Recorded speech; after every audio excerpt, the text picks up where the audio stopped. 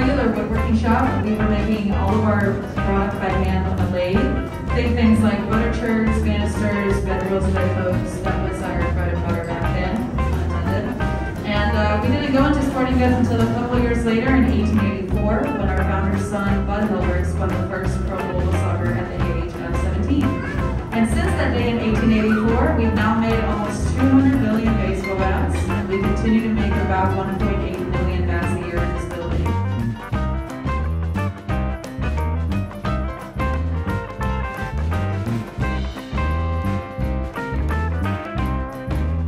So up here we got somebody from each of our major league teams, and some billets that we set aside for these guys based on their preferences of things like wood, weight, and length. Those specifications are all going to be unique to each of the players that are up here, as well as anybody who orders a bat with us here at Louisville Slugger. We hand select the players' billets based on what their final bat product is going to look like. So we've included some of the billets that we may use for each of these guys and some replicas of their original bat models to give you guys an idea of that before and after.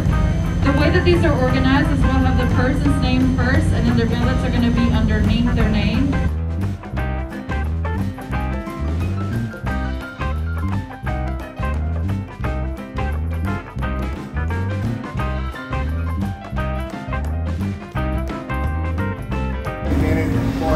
Going through the trial, they had to take them to go through, try again. I get these twice, so they get a hard, make it real ready. Then if I